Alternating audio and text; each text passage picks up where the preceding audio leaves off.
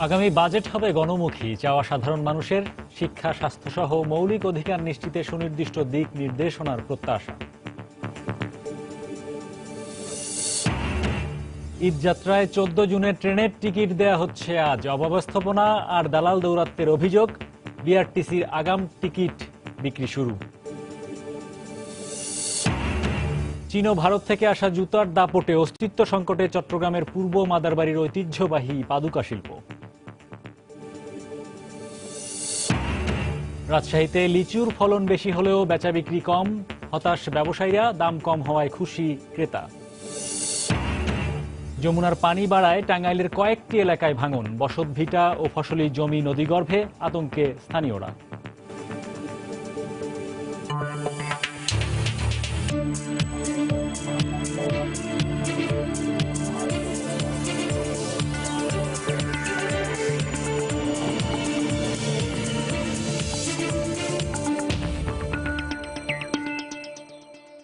দেখছিলেন শিরোনাম। আমন্ত্রণ জানাচ্ছি দেশ ও দেশের বাইরের অর্থ বাণিজ্যের নানা খবর নিয়ে আমাদের নিয়মিত আয়োজন এ সময়ের বাণিজ্যে। আর আপনাদের সঙ্গে আছি আমি হরিপদ সাহা।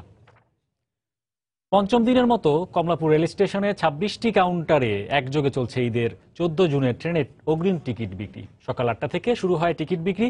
দীর্ঘক্ষণ অপেক্ষার পর টিকিট পেয়ে আনন্দ প্রকাশ করেন যাত্রীরা। এর আগে সোমবার সন্ধ্যা থেকে অপেক্ষা করেছে টিকিট প্রত্যাশীরা। এর মধ্যে সবাই টিকিট পাবেন কিনা এ নিয়ে আশঙ্কায় আছেন তারা। তবে স্টেশনে আসা যাত্রীরা রেল কর্তৃপক্ষের অব্যবস্থাপনার কথা অভিযোগ করেছেন। এছাড়াও আগামী 6 জুন থেকে দেয়া হবে 15 তারিখের অগ্রিম টিকিট।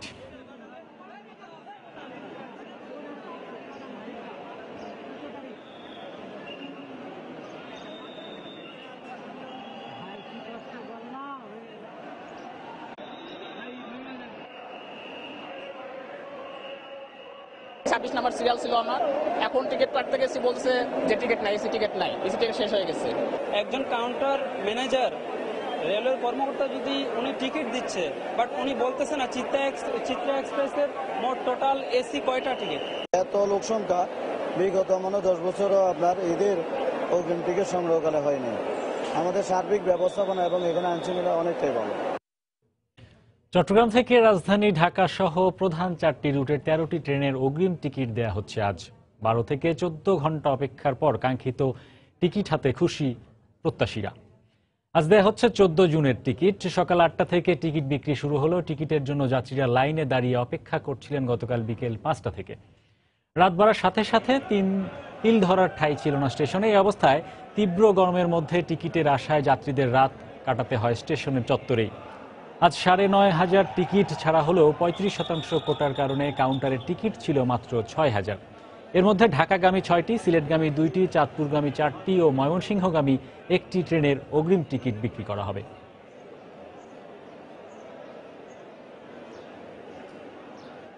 কাল 12টা বাজে আসছি, কিন্তু সারাদিন দাঁড়ায় থেকে তারপর দেখছি এখানে ব্ল্যাকের পর্যন্ত কয়েকজন ঢুকছে, টিকিটে দেওয়ার মধ্যে দেরি করছে। এখানে সব মিলে আমরা আসলে খুব অস্বস্তির মধ্যে আছি। কাউন্টারে টিকিট দিচ্ছে, অনেক দেরি করতেছে, কিন্তু আমাদের তো এখানে কষ্ট, সারা রাত এখানে জায়গা রয়েছে, অনেক কষ্ট করে টিকিট পাইছি। হ্যাঁ, এখন ভালো লাগতেছে। সবচেয়ে বেশি যাত্রীর সংখ্যা আজকে টিকিটের জন্য। আজকে যারা টিকিটের জন্য আসছেন, আমরা রেলওয়ে নিরাপত্তা বাহিনী সহ বিভিন্ন বাহিনী স্টেশনে তৎপর আছে। এ পর্যন্ত আমাদের কোনো টিকিট কালোবাজারের অভিযোগ আজকে পর্যন্ত আসেনি। আজকে 2টা স্পেশাল ট্রেন সহ মোট 12টি ট্রেনের বিপরীতে 9,522টি টিকিট উন্মুক্ত করা হয়েছে। তার মধ্যে আপনারা জানেন যে 25% টিকিট আছে অনলাইনে, আর 5% ভিআইপিদের জন্য, 5% রেলওয়ে কর্মকর্তা কর্মচারীদের পাশের বিপরীতে। অবশিষ্ট 65% টিকিটের মধ্যে 6,636টি টিকিট কাউন্টারে উন্মুক্ত করা হয়েছে। এই মুহূর্তে কমলাপুর রেল স্টেশনে আছেন রিপোর্টার রাশেদ লিমন এবং চট্টগ্রাম রেল স্টেশনে আছেন কমল দে। সরাসরি চলে যাচ্ছি তাদের কাছে টিকিট বিক্রির সবশেষ খবরাখবর জানতে। প্রথমে যাচ্ছি লিমনের কাছে। কিন্তু টিকিট দেওয়া হয়েছে, কিন্তু এখন প্রায় 3 ঘন্টা অতিবাহিত হওয়ার পরেও কিন্তু আসলে মনে হচ্ছে না যে এই কমলাপুর টিকিট নিয়ে আসলে খুব বেশি মানুষ যেতে পেরেছে, কারণ যে পরিমাণ ভিড়। এবং রেলওয়ে কর্তৃপক্ষ কিন্তু বলেছে যে স্মরণকালের সবচেয়ে বেশি চাপ কিন্তু আজকে তারা দেখতে পাচ্ছেন। এবং আসলে গত কয়েক বছর ধরে যে ঈদের ছুটিটা 5 দিন 7 দিন বা 9 দিন পর্যন্ত ছিল, যে কারণে আসলে একই সঙ্গে এরকম চাপ আসলে কিন্তু আমরা ঈদের আগাম টিকিটে দেখিনি। কিন্তু এবার আসলে ছুটির পরিমাণ কম থাকায় একদমই 27 রমজান এবং 28 রমজানে কিন্তু ভিড় যে সেটি বেশি লক্ষ্য করা যাবে, যে সে তার সহজেই এই যে বোঝা যাচ্ছে। কিন্তু এই যে আজকে এই আগাম টিকিটের যে টিকিট প্রত্যাশী তাদের ভিড় দেখে আপনি দেখতে পাচ্ছেন হরি যে এই এখনো 3 ঘন্টা পরেও কিন্তু বলতে গেলে এই উপর থেকেই বোঝা যাচ্ছে যে তিল ধরনের ঠাঁই নেই এই পুরো যে এখানে টিকিট প্রত্যাশীদের রয়েছে। এবং সকালে কিন্তু আমরা দেখেছি খুব কম সংখ্যক মানুষই কিন্তু এসির টিকিট, যে অভিযোগটা যে কম সংখ্যক মানুষই কিন্তু এসির টিকিট পেয়েছে।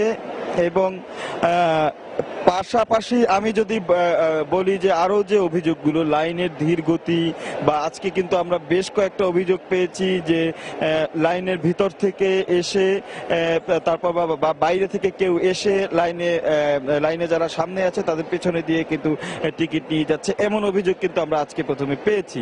এবং তারপরও কিন্তু যারা আছেন এখানে তারা কিন্তু যথেষ্ট সুশৃঙ্খল ভাবেই তারা চাচ্ছে টিকিট নিচ্ছেন। এবং সবচেয়ে বড় কথা, প্রত্যাশিত সময় সেই এসি টিকিটটি না পেলেও তারা যখন সবশেষে একটি টিকিট পাচ্ছেন তারা কিন্তু মোটামুটি খুশি মনেই বাড়ি যাচ্ছেন। কিন্তু এখনো আমরা দেখেছি, এখনো যারা টিকিট নিচ্ছেন তারা কিন্তু আমরা অনেকেই দেখেছি গতকালকে সন্ধ্যা বা সন্ধ্যার পর থেকে এখানে অপেক্ষা করছেন। এবং আজকে মোট কমলাপুর থেকে দেওয়ার মতো মোট টিকিটের সংখ্যা হচ্ছে বলতে গেলে 27,452টি, প্রায় 27,500। কিন্তু এর মধ্যে কিন্তু আবার 35 ভাগ আছে কোটায়, অর্থাৎ 25 ভাগ আছে অনলাইন এবং SMS এর মাধ্যমে, 5 ভাগ আছে রেলওয়ে কর্মকর্তা কর্মচারীদের জন্য এবং বাকি 5 ভাগ আছে ভিআইপিদের জন্য। অর্থাৎ এই 35 ভাগ বাদ দিলে 65 ভাগ থেকে এই 2750 টিকিট দিয়ে 35 টিকিটের 65 ভাগের যে অংশটা আসলে এখানে কমলাপুরের এই সাধারণ মানুষের জন্য দেয়া হবে, সেটি আসলে মানুষ কিভাবে পাবে বা পাবে কিনা এই ব্যাপারে যখন আমরা কমলাপুরে কথা বলেছি তখন কিন্তু তারা বলছে আসলে মানুষকে অপেক্ষা করতে হবে শেষবারের মতো। তো এই ছিল আমার কাছ থেকে এখনকার মতো, চলে যাচ্ছে চট্টগ্রামে। বন্দরনগরে চট্টগ্রাম থেকে 14 জন যাত্রার জন্য যেসব যাত্রী অপেক্ষা করছেন তাদের দুর্ভোগ আসলে শেষ হচ্ছে না। ইতিমধ্যে আমরা জানতে পেরেছি চট্টগ্রাম থেকে ঢাকাগামী সোনার বাংলা, চট্টগ্রাম থেকে ঢাকাগামী তুন্না এক্সপ্রেস এবং ময়মনসিংহগামী বিজয় এক্সপ্রেসের টিকিট শেষ হয়ে গেছে। কিন্তু তারপরও কিন্তু এখনো লাইনের মধ্যে হাজার হাজার যাত্রী অপেক্ষা করছে। তো বলা চলে সকাল থেকে যে টিকিট বিক্রি শুরু হয়েছিল সকাল 8টায়, হয়তো বিকেল 5টার মধ্যে টিকিট বিক্রি চলবে, কিন্তু তার আগে যে টিকিটগুলো শেষ হয়েছে 2 থেকে 3 ঘন্টার মধ্যে টিকিট শেষ হয়ে গেছে। কিন্তু যে কারণে যাত্রীদেরকে এখন আর ভোগান্তির শেষ নেই, তারা অপেক্ষা করছে লাইনের মধ্যে, আমরা যেটা জানতে পেরেছি। আপনারা জানেন যে চট্টগ্রাম থেকে যে ট্রেনগুলি যাবে 13টি ট্রেন, তার মধ্যে টিকিট দেওয়া হবে 9,500, কিন্তু কাউন্টারে পাওয়া যাবে মাত্র 6,000 টিকিট। কিন্তু সেই 6,000 টিকিটের জন্য লাইন আছে প্রায় 10 থেকে 12,000। তাহলে বলা চলে অর্ধেকের বেশি যাত্রী তারা টিকিট পাবে না এবং তাদেরকে খালি হাতে ফিরতে হবে। এবং এই টিকিটের জন্য কিন্তু তারা গত রাত থেকে অপেক্ষা করছে। আমরা দেখেছি গত বিকেল 5টা থেকে লোকজন দাঁড়িয়ে আছে লাইনের জন্য, এমন যেমন লোক আছে মধ্যরাত্রেও লোক আসছে টিকিটের জন্য। তবে যারা টিকিট পাচ্ছেন তারা বলছেন তারা যে এত কষ্ট করে যে টিকিটটা পেয়েছেন তাদের কষ্ট সার্থক হয়েছে, পরিবার পরিজন নিয়ে ঈদ উদযাপন করতে পারবেন, এটা তাদের সার্থকতা। কিন্তু যারা টিকিট পাবেন না তাদেরকে পুরোপুরি হতাশ হয়ে হয়তো তাদেরকে ফিরতে হবে। আপনি জানেন যে চট্টগ্রাম থেকে যেসব ট্রেন যাচ্ছে তার মধ্যে কিন্তু সুবর্ণ এক্সপ্রেস এবং সোনার বাংলা চাহিদা খুবই বেশি। এরপর রয়েছে তুন্না নিশিতা, এরপর যেটা আরেকটি রয়েছে চট্টগ্রাম থেকে ময়মনসিংহগামী বিজয় এক্সপ্রেস। আপনারা জানেন চট্টগ্রাম থেকে ময়মনসিংহে প্রচুর যাত্রী রয়েছে, কিন্তু সেই তুলনায় ট্রেন সংখ্যা একেবারে কম, মাত্র একটি ট্রেন। অপরদিকে চাঁদপুরের যে ট্রেন, 2টি বিশেষ ট্রেন রয়েছে এবং সেটা সাধারণ 2টি ট্রেন। চাঁদপুরের ট্রেনও কিন্তু সাধারণ ব্যাপক যাত্রী রয়েছে। তো বলা চলে যাত্রীর তুলনায় কিন্তু ট্রেন যেমন কম, সেই ট্রাভেলির তুলনায় কম যাত্রীর টিকিটের সংখ্যা। তো এই অবস্থায় আসলে অবর্ণনীয় দুর্ভোগ পোহাতে হয় এইসব যাত্রীকে। আপনারা জানেন যে গত রাত তাদেরকে থাকতে হচ্ছে তীব্র গরমের মধ্যে, কোনো রকম অপ্রতুল পয়েন্ট স্টেশন ব্যবস্থা, এর মাঝে রাত কাটাতে হয়েছে এইসব যাত্রীকে। কিন্তু যখন তারা টিকিট পায় তাদের হয়তো কষ্ট সার্থক লাঘব হয়, কিন্তু যখন তারা টিকিটটা পায় না তাদেরকে হতাশ হয়ে ফিরতে হয়, তখন আসলে তারা হতাশায় পড়ে যায়। কারণ তারা কীভাবে পরিবার পরিচিতি ঈদ করতে যাবে তাদের সে আর ভরসাটা থাকে, তারা কীভাবে যেতে হয় তাদেরকে বিকল্প চিন্তা করতে হয়। তবে সরকারি রেলওয়ে কর্মকর্তারা জানিয়েছেন তারা কালোবাজারে ঠেকানোর জন্য যথেষ্ট ব্যবস্থা নিয়েছেন এবং যাত্রীরা যাতে কাউন্টারে টিকিট নিতে পারে সেই ব্যবস্থা তাদের পক্ষ থেকে নেওয়া হয়েছে, এমনটি দাবি করছেন রেলওয়ে কর্মকর্তারা। তো এখন পর্যন্ত আমার কাছে ছিল চট্টগ্রাম থেকে 14 জন যাত্রার টিকিট যে দেওয়া হচ্ছে তার সর্বশেষ। চট্টগ্রাম থেকে কমল দে আমাদেরকে 14 জুনের ঈদের উপলক্ষে ট্রেনের টিকিট বিক্রির খবরাখবর জানাচ্ছিলেন এবং কমলাপুর রেল স্টেশন থেকে আমাদের সহকর্মী রাশেদ লিমন জানাচ্ছিলেন ট্রেনের টিকিট বিক্রির খবরাখবর।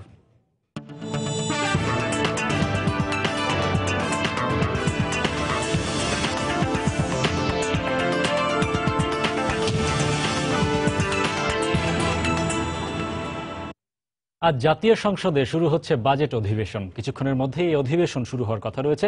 আগামী বৃহস্পতিবার অর্থমন্ত্রী আবুল মাল আব্দুল মুহিত 2018-19 অর্থ বছরের জন্য বাজেট প্রস্তাব পেশ করবেন। সংসদ সচিবালয় সূত্রে জানা গেছে, এরই মধ্যে বাজেট অধিবেশনের সব ধরনের প্রস্তুতি সম্পন্ন করা হয়েছে। অধিবেশনে সংসদ সদস্যদের বাজেট আলোচনায় সহযোগিতা করতে গতকাল থেকেই বাজেট তথ্য সহায়ক কেন্দ্র চালু করা হয়েছে। রাষ্ট্রপতি আব্দুল হামিদ গত 16 মে সংসদের 21তম অধিবেশনের আহ্বান করেন। এই অধিবেশনে বাজেট পাশের পাশাপাশি বেশ কিছু গুরুত্বপূর্ণ বিল পাশ হওয়ার কথা রয়েছে। সংসদ কার্য উপদেষ্টা কমিটির সভায় নির্ধারণ করা হবে অধিবেশনের কার্যক্রম ও মেয়াদ। রমজানে অধিবেশন সকাল থেকে শুরু হলেও ঈদের পর থেকে আবারও পূর্বের সময় অধিবেশন চলবে।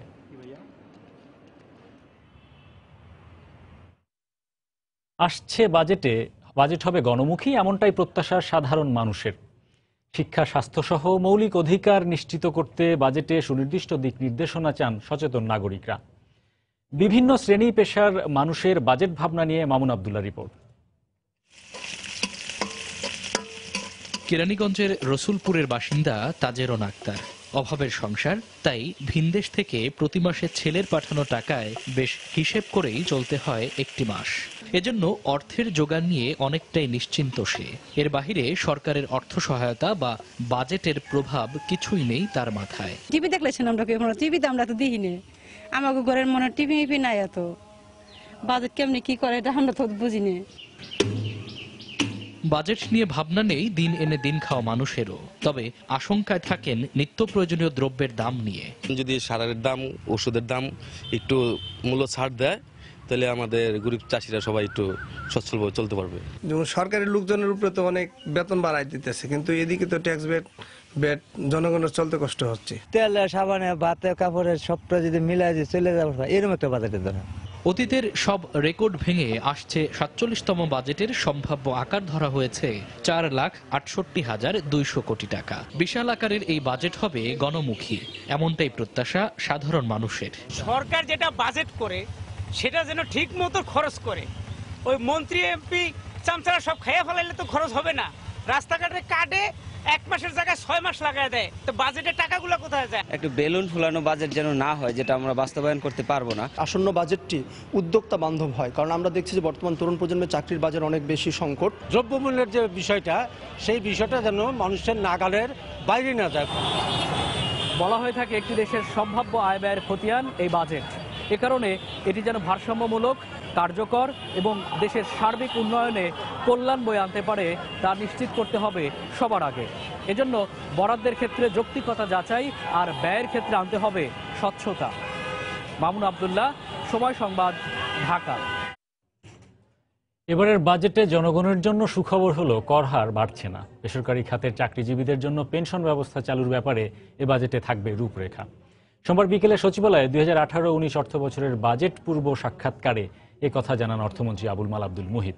রোহিঙ্গাদের জন্য 400 কোটি টাকা বরাদ্দ রাখার কথা উল্লেখ করে তুলে ধরেন আগামী বাজেট এর সম্ভাব্য নানা দিক। বিস্তারিত সাজিদ রাজুর রিপোর্টে। সঞ্চয়পত্রের সুদের হার 7 জুন বেলা 12:30টায় জাতীয় সংসদে ক্ষমতাসীন সরকারের দ্বিতীয় মেয়াদের শেষ বাজেট এবং ব্যক্তিগতভাবে 12তম বাজেট উপস্থাপন করবেন অর্থমন্ত্রী আবুল মাল আব্দুল মুহিত। মঙ্গলবার শুরু হতে যাওয়া বাজেট অধিবেশনের আগে সচিবালয়ে সাংবাদিকদের বাজেট বিষয়ক নানা প্রশ্নের উত্তর নিয়ে হাজির অর্থমন্ত্রী। অর্থমন্ত্রী বলেন, বহুল প্রতীক্ষিত বেসরকারি চাকরিজীবীদের পেনশন ব্যবস্থা চালুর ব্যাপারে আসছে অর্থ বছরের বাজেটে দেয়া হবে রূপরেখা। জনগণের জন্য সুখবর হিসেবে থাকছে কর হার না বাড়ানোর সিদ্ধান্ত। যে সারা দেশে না করে একটা এরিয়া ডিমার্কেট করে সেখানে ইট ক্যান বি স্টার্টেড। খুশির তো ব্যাপারটা আছেই, new taxes are very few R increasing the rates, সেগুলো খুব কম হয়েছে। এটা মস্ত বড় খুশির বার্তা। রোহিঙ্গাদের বোঝা উল্লেখ করে অর্থমন্ত্রী বলেন, সরকারি সিদ্ধান্ত অনুযায়ী তাদের জন্য রাখা হচ্ছে 400 কোটি টাকা বরাদ্দ। দেয়ার আর বার্ডেন এবং আমরা উইলিংলি অ্যাকসেপ্ট করেছি, I should say, and prime minister didn't want to C রেফিউজিজ should be suffering. So আমরা চাচ্ছি লোকজনের কাছে সাহায্য, নিজেরাও প্রভিশন রাখছি। 400 ক্রোড়স এর মতো থাকবে। তামাক ও টেলিকম খাত ছাড়া দুই একটি ক্ষেত্রে কর্পোরেট কর হার পরিবর্তন হবে জানিয়ে অর্থমন্ত্রী বলেন, আগের মতোই থাকছে করমুক্ত আয়সীমা। বহু স্তর বাদ দিয়ে ভ্যাট ব্যবস্থা হবে 5 স্তরের। আয় করে কোন লেভেল থেকে ট্যাক্স নেওয়া হবে সেইটা খুব বেশি চেঞ্জ, গতবার কোনো চেঞ্জ করি নাই, এবারও সেরকম কোনো চেঞ্জ করছি না। কর্পোরেট ট্যাক্সও তেমন কোনো চেঞ্জ নেই, সারচার্জ আগের মতোই রয়েছে, বাট একটু মোর রিফাইনমেন্ট সেখানে আনা হয়েছে। ব্যক্তিগতভাবে এটাই তার শেষ বাজেট উল্লেখ করলেও দলের প্রতি শতভাগ আনুগত্য আছে বলেও জানান রেকর্ড টানা 10 বার বাজেট উপস্থাপন করা প্রবীণ এই অর্থমন্ত্রী। সাজিদ রাজু, সময় সংবাদ, ঢাকা। চীন ও ভারত থেকে আসা জুতার দাপটে এখন অস্তিত্ব সংকটে চট্টগ্রামের পূর্ব মাদারবাড়ির ঐতিহ্যবাহী পাদুকা শিল্প। ঈদের ভরা মৌসুমেও মুখে হাসি নেই শিল্পের কারিগরদের। একসময় ঈদ মৌসুমে 800 কোটি টাকার ব্যবসা হলেও তা এখন নেমে এসেছে অর্ধেকে।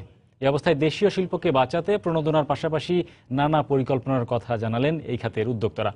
আশরাফুল আলম মামুনের ছবিতে শফিকুল আলমের প্রতিবেদন। চট্টগ্রামের মাদারবাড়ির পাদুকাপল্লীতে ঈদের অন্তত 1 মাস আগে থেকেই রাত দিন 24 ঘন্টা জুতা তৈরিতে ব্যস্ত থাকত লাখো শ্রমিক। সেই জৌলুস না থাকায় তা এখন নেমে এসেছে 30 থেকে 40 হাজারে। চীন ও ভারতীয় জুতা এই বাজার দখল করায় হারিয়ে যেতে বসেছে দেশীয় গৌরবময় এই পাদুকা শিল্প। বাহিরের যে স্যান্ডেলগুলো আসে এগুলোর কারণে কিন্তু আমাদের বর্তমানে চাহিদাটা কম হচ্ছে এবং শ্রমিক যারা তাদেরও কাজ কম হচ্ছে। ইন্ডিয়ান মালটা আপাতত বন্ধ রাখো এবং চায়না মালটা বন্ধ করে দেব। বন্ধ করলে আমাদের শ্রমিক এবং আমরা যারা মালিক যারা আছি আমরা উপকৃত হব। সরকারের সংশ্লিষ্ট কর্তৃপক্ষের উদাসীনতার কারণে হতাশ সম্ভাবনাময় এই শিল্পের ব্যবসায়ীরা। তাই প্রতিযোগিতায় টিকতে না পেরে অনেকেই ব্যবসা গুটিয়ে নিচ্ছেন। সরকারের পক্ষ থেকে যদি আমরা পাদুকা লাইনের উদ্দেশ্যে সুবিধা পাইতো, বাংলাদেশের পাদুকা অনেক এগিয়ে যেত। দেশের বিভিন্ন এলাকা থেকে ব্যবসায়ীরা এখানে আসেন জুতা কিনতে, কিন্তু চাহিদা কমতে থাকায় জুতার গুণগত মানও ধরে রাখতে পারছেন না তারা।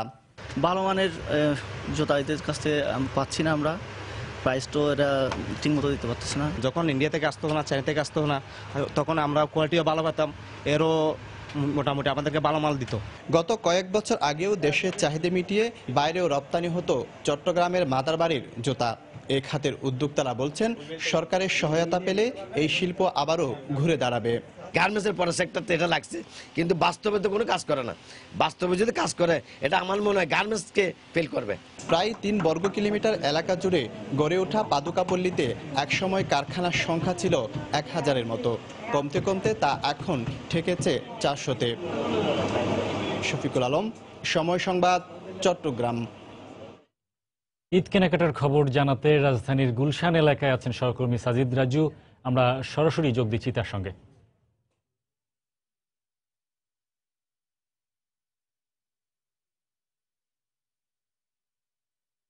রাজু,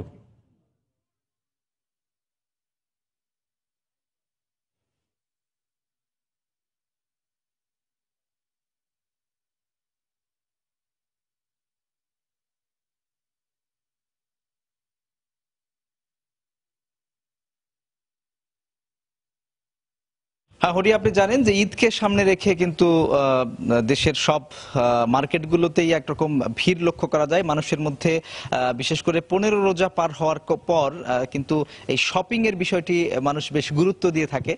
তো আমরা এখন এসেছি আজকে ঢাকার গুলশানের একটি অভিজাত মার্কেটে। যেহেতু সকালবেলা আপনি লক্ষ্য করছেন যে এখানে দোকানিরা যারা আছেন, মার্কেটের যারা বিক্রয় কর্মী রয়েছেন, বিক্রয় প্রতিনিধি রয়েছেন, তারা বেশ সাজগোজ করে সবকিছু প্রস্তুত করছেন গ্রাহকদের জন্য। কিন্তু সকালবেলা হয়, আপনি জানেন যে রোজার দিন এমনিতেই মানুষজন সকালবেলা একটু বাইরে কমই বের হয়। তার উপর আজকে আবার যেহেতু সরকারি কর্মদিবস, মানুষজন অফিস আদালত শেষ করে বিকেলের দিকে শপিং এ যাওয়ার এক ধরনের প্রবণতা লক্ষ্য করা যায়। তো সেই কারণে হয়তো আমরা মার্কেটগুলোতে দেখছি যে গ্রাহক বা ক্রেতা একদম নেই বললেই চলে। দু একজন গ্রাহক যা আসছেন তারা দেখে শুনে যাচ্ছেন, হয়তো অফিসের ফাঁকে কেউ এসে ঢু মেরে যাচ্ছেন, এই কথাগুলো তারা আমাদেরকে বলেছেন। বিক্রয় প্রতিনিধিদের সঙ্গে আমরা কথা বলেছি, তারা বলছেন যে সকাল 10টায় সাধারণত তাদের এই মার্কেটগুলো খোলা হয়, তারপর এখনো আমরা এসে দেখছি যে ঝাড়ু দেয়া থেকে শুরু করে পরিষ্কার পরিচ্ছন্নতা এবং সাজগোজ বা গোছগাছের কাজগুলো তারা এখন করছেন।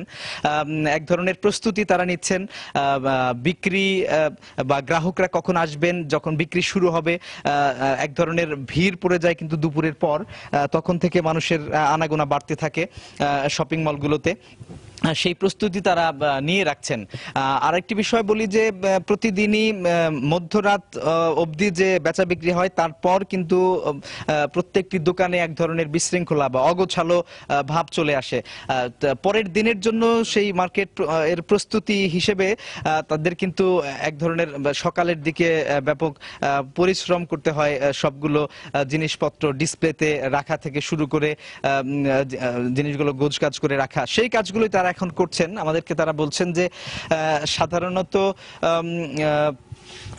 15 রোজার পরই বেচা বিক্রির হাকডাকটা শুরু হয়।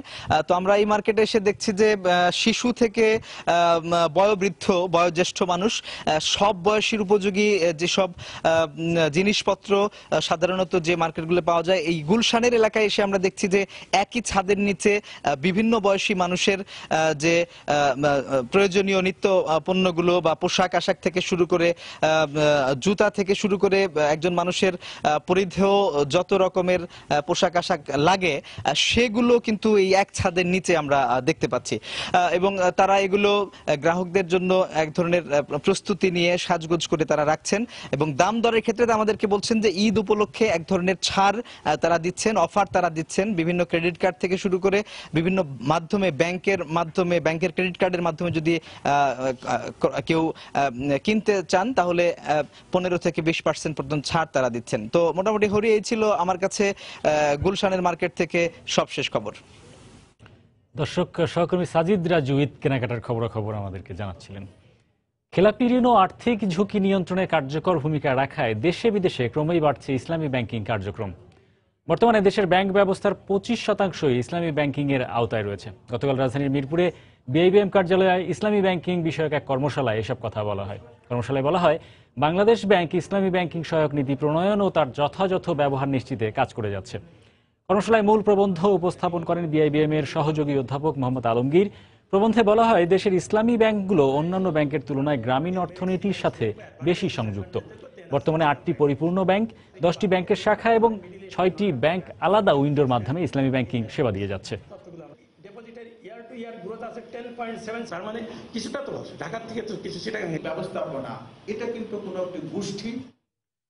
প্রতিবেশী বিভিন্ন দেশের তুলনায় মানি লন্ডারিং ও সন্ত্রাসে অর্থায়ন প্রতিরোধে বাংলাদেশ যথেষ্ট শক্তিশালী অবস্থানে রয়েছে বলেও মনে করেন বাংলাদেশ ব্যাংকের ডেপুটি গভর্নর আবু হেনা মোহাম্মদ রাজি হাসান।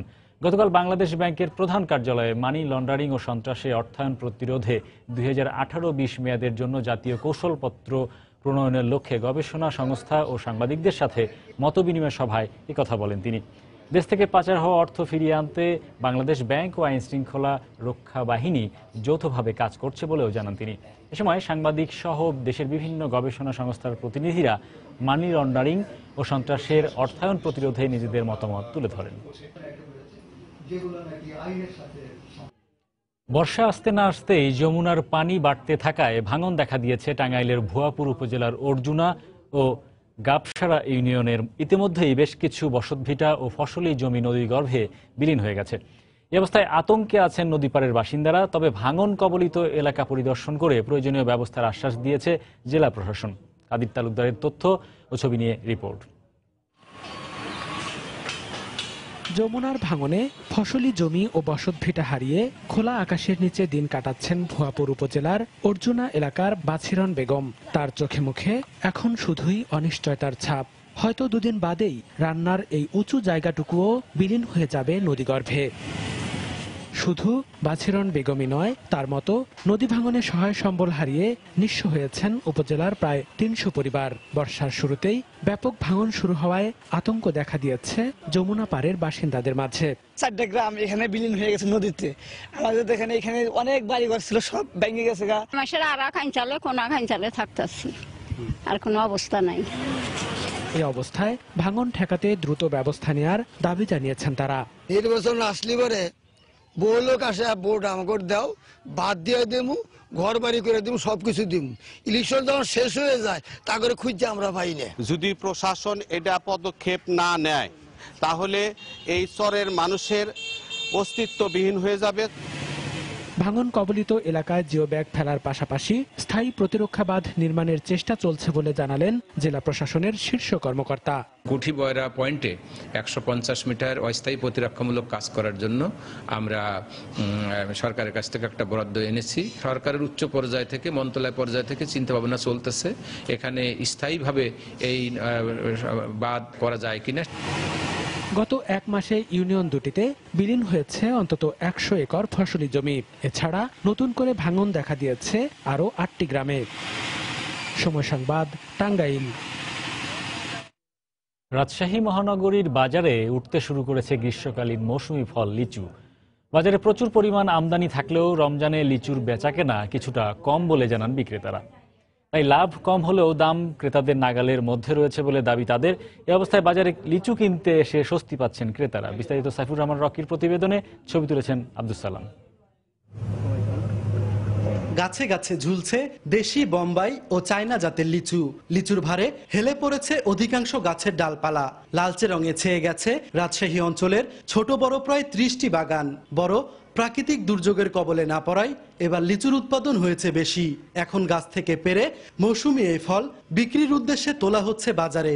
আর বাজারে ওঠার পর 100 লিচু খুচরা বিক্রি হচ্ছে আকার ভেদে 250 থেকে 300 টাকায়। রাজশাহীর ভিতরে আমাদের বাগানে সেরা লিচু হয় এবং উৎপন্নও করি। বোম্বাই লিচু কিনতে এসেছি বাগানে। বোম্বাই লিচুর বাগানে এখন যে বাগানে যাচ্ছি সেই বাগানে মনে করি 2400, 2600, 2500 টাকার নিচে কোনো বাগান আলা দিতে যাচ্ছে না। বিক্রেতারা জানান বাজারে পর্যাপ্ত আমদানি থাকলেও রমজানে লিচুর বেচা বিক্রি কম, তাই দামও কিছুটা কম। লিচু তো গরমের কারণে লিচু কম খাচ্ছি, যাদের দাম কম আছে বাজার। এবার 200, 250, তারপর 260, 80, যেটা ভালো কোয়ালিটি সেটা 280 টাকা বিক্রি হচ্ছে। আমরা পাইকারি বাগানে কিনছি 240 টাকা শ, আর বিক্রি করছি 260, 70। অবশ্য সুস্বাদু মৌসুমি রসালো এই ফলটির দাম সহনীয় পর্যায়ে থাকায় ক্রেতারা খুশি। রাজশাহীর লিচু তো খুব টেস্টি, আমরা নিই মোটামুটি। মৌসুমি ফল হিসাবে আর রংটা এত সুন্দর। এটা আসলে এক ধরনের আনন্দ ভাগাভাগি করার মতো ব্যাপার আসলে লিচু, আম, মৌসুমি ফলগুলো কেনা। কিছুটা ভালো আর কি, তার জন্য আজকেও নিলাম। জেলার 489 হেক্টর জমির বাগানে 2500 মেট্রিক টন লিচু উৎপাদনের লক্ষ্যমাত্রা নির্ধারণ করেছে কৃষি বিভাগ। সাইফুর রহমান রকি, সময় সংবাদ, রাজশাহী। আগামী বছরের শুরুতেই জামালপুর অর্থনৈতিক অঞ্চলে শিল্প প্রতিষ্ঠার কাজ শুরু হবে বলে জানিয়েছেন বাংলাদেশ অর্থনৈতিক অঞ্চল কর্তৃপক্ষের নির্বাহী চেয়ারম্যান পবন চৌধুরী। জামালপুরে অর্থনৈতিক অঞ্চলে বিনিয়োগের সম্ভাবনা নিয়ে আয়োজিত সেমিনারে একথা বলেন বেজা চেয়ারম্যান। সেমিনারে বলা হয়, নিরবচ্ছিন্ন গ্যাস, বিদ্যুৎ সরবরাহ সহ এই অর্থনৈতিক অঞ্চলে থাকবে সব ধরনের অবকাঠামো সুবিধা। কৃষি সমৃদ্ধ এই অর্থনৈতিক অঞ্চলে কৃষি ও মশলাজাত পণ্য, পাট, চামড়া, সিরামিক, ফার্মাসিউটিক্যালস সহ বিভিন্ন পণ্য উৎপাদনের সুবিধা থাকবে। এছাড়া 10 বছরের আয়কর রেয়াত, কাঁচামাল আমদানিতে শুল্ক ছাড় ও স্থানীয় পর্যায়ে ক্রয়ের উপর ভ্যাট অব্যাহতি পাবেন বিনিয়োগকারীরা। প্রধান অতিথির বক্তব্যে বস্ত্র ও পাট প্রতিমন্ত্রী মির্জা আজম বলেন, রাজনৈতিকভাবে শান্তিপূর্ণ এলাকা হওয়ায় এই ইকোনমিক জোনে বিনিয়োগ হবে সম্পূর্ণ নিরাপদ। এছাড়া নৌ ও রেলপথে পণ্য পরিবহনে ব্রহ্মপুত্র নদ খনন এবং ঢাকার সাথে রেল যোগাযোগের ব্যবস্থা নেওয়া হচ্ছে। এর ব্যয় হচ্ছে 60 কোটি টাকা এবং বিনিয়োগকারীদের জন্য ভ্যাটের এক্সেমশন থাকবে, ইনকাম ট্যাক্সের এক্সেমশন থাকবে, আনইন্টারাপ্টেড কোয়ালিটি ইউটিলিটি সার্ভিসেসের কথা আমরা বলেছি। এছাড়া পলিসি সাপোর্ট গভর্নমেন্টের সবসময় থাকবে। আমি আপনাদের এই নিশ্চয়তা দিচ্ছি, জামালপুরে ইকোনমিক জোনে যারা ইনভেস্ট করবেন, কোনো রাজনৈতিক কোনো হ্যাসাল আপনাদের সামনে আসবে না, কোনো সন্ত্রাসী, কোনো চাঁদাবাজ আপনাদের ধারে কাছেও কেউ আসবে না। আর জামালপুরে ইতিমধ্যেই যে আমাদের ইকোনমিক জোনকে কেন্দ্র করেই আমরা ইনফ্রাস্ট্রাকচার ডেভেলপমেন্টের এটা কিন্তু এগিয়ে যাচ্ছে। শিক্ষা মন্ত্রণালয়কে সবচেয়ে বেশি দুর্নীতিগ্রস্ত মন্ত্রণালয় বলে মন্তব্য করেছেন অর্থমন্ত্রী আবুল মাল আব্দুল মুহিত। গতকাল বিকেলে রাজধানী শাহবাগের সাবেক শিক্ষামন্ত্রী সাদেক খানের ৮৪তম জন্মবার্ষিকী উপলক্ষে আয়োজিত অনুষ্ঠানে একথা বলেন তিনি। শিক্ষা মন্ত্রণালয়ে দুর্ভাগ্যের বিষয় বলতেই হবে, চুরিটা মানে খুব বেশি হয়। শিক্ষা মন্ত্রণালয়ে খুব বেশি হয়। সাদেক একটা বড় চুরির যে সোর্স সেটা বন্ধ করে দেয়। এমপিও যেটা দিত সেটা কেউ চুরি করার সুযোগ পেত না, কেননা সে আইন করলো যে এমপিও প্রত্যেক শিক্ষকের নামে তার ব্যাংক অ্যাকাউন্টে রাখতে হবে। প্রত্যেক শিক্ষক তখন ব্যাংক অ্যাকাউন্ট করেন, যার অ্যাকাউন্ট নাই তিনি পাবেন না বা বসে থাকতে হবে। ১১০ কোটি টাকা মূল্যের প্রায় ৬০,০০০ মেট্রিক টন আম ক্রয়ের লক্ষ্যমাত্রা নিয়ে নাটোরে শুরু হয়েছে প্রাণ এগ্রো লিমিটেডের আম সংগ্রহ ও পাল্পিং কার্যক্রম। সোমবার শহরতলির একডালা এলাকায় আয়োজিত এক অনুষ্ঠানে প্রাণ শিল্প পার্কের নাটোর কারখানার মহাব্যবস্থাপক হযরত আলী এ তথ্য জানান। এ সময় উপস্থিত ছিলেন প্রতিষ্ঠানটির জ্যেষ্ঠ ব্যবস্থাপক কামরুজ্জামান, মিডিয়া বিভাগের সহকারী মহাব্যবস্থাপক জিয়াউল হক সহ ঊর্ধ্বতন কর্মকর্তারা। অনুষ্ঠানে জানানো হয়, নাটোর, চাঁপাইনবাবগঞ্জ, নওগাঁ, দিনাজপুর, মেহেরপুর ও সাতক্ষীরা জেলার চুক্তিবদ্ধ ১৬,০০০ চাষির কাছ থেকে আম সংগ্রহ করা হবে।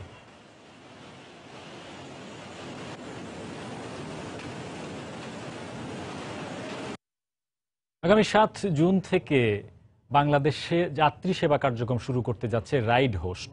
গতকাল ঢাকা রিপোর্টার্স ইউনিটি ডিআরইউ মিলনায়তনে কানাডা ভিত্তিক এই রাইড শেয়ারিং প্রতিষ্ঠানের অ্যাপস ও বিভিন্ন দিক তুলে ধরা হয়। জানানো হয়, রাইড হোস্টে বাইক, সিএনজি, এক্স ও ডিলাক্স কার এবং মাইক্রোবাস এবং 5টি সার্ভিস অপশন পাওয়া যাবে। এ সময় উপস্থিত ছিলেন রাইড হোস্টের বাংলাদেশ চ্যাপ্টারের সিইও অথৈ জয় শরীফ, প্রতিষ্ঠানটির উপদেষ্টা চিত্রনায়ক মাহমুদ কলি ও পরিচালক শামসুর রহমান সহ ঊর্ধ্বতন কর্মকর্তারা।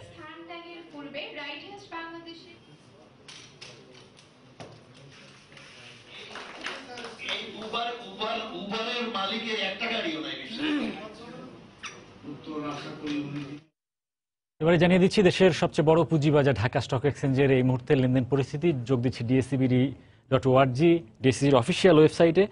যেটা আমরা দেখতে পেয়েছি, গতকালকে সারাদিনের লেনদেন শেষে কিন্তু ডিএসসির যে প্রধান সূচক রয়েছে ডিএসসিএক্স, সেখানে কিন্তু 3 পয়েন্ট হারিয়েছিল এবং লেনদেনের পরিমাণও নেমে এসেছে 500 কোটির নিচে।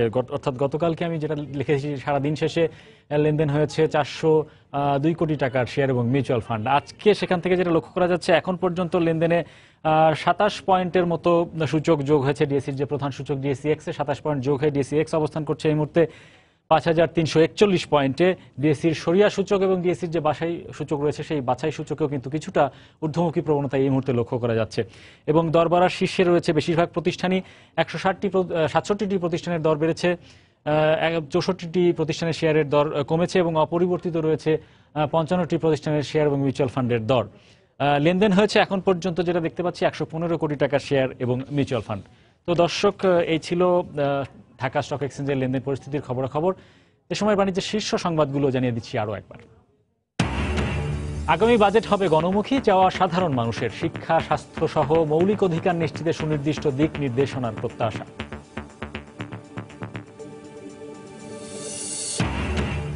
ঈদ যাত্রায় 14 জুনে ট্রেনের টিকিট দেয়া হচ্ছে আজ। অব্যবস্থাপনা আর দালাল দৌরাত্বের অভিযোগ, বিআরটিসির আগাম টিকিট বিক্রি শুরু। চীন ও ভারত থেকে আসা জুতার দাপটে অস্তিত্ব সংকটে চট্টগ্রামের পূর্ব মাদারবাড়ির ঐতিহ্যবাহী পাদুকা শিল্প। রাজশাহীতে লিচুর ফলন বেশি হলেও বেচাবিক্রি কম, হতাশ ব্যবসায়ীরা, দাম কম হয় খুশি ক্রেতা। এবং যমুনার পানি বাড়ায় টাঙ্গাইলের কয়েকটি এলাকায় ভাঙন, বসতভিটা ও ফসলি জমি নদীগর্ভে, আতঙ্কে স্থানীয়রা। এ ছিল এ সময়ের বাণিজ্যে। যে কোনো খবর পেতে ভিজিট করুন সময়নিউজ.tv। সঙ্গেই থাকুন সময়।